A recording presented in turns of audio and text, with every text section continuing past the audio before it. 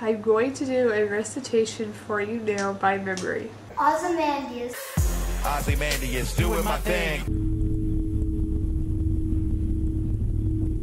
I met a traveler from an antique land who said, "Two vast and trunkless legs of stone stand in the desert.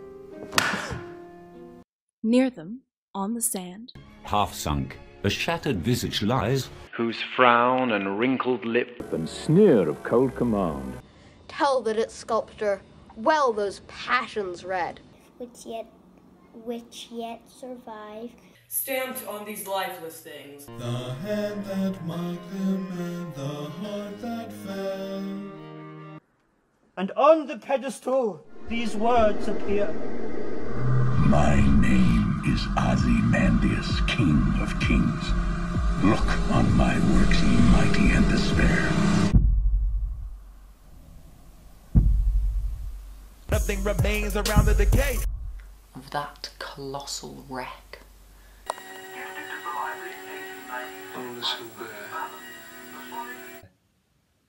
The lone and level sands stretch far away.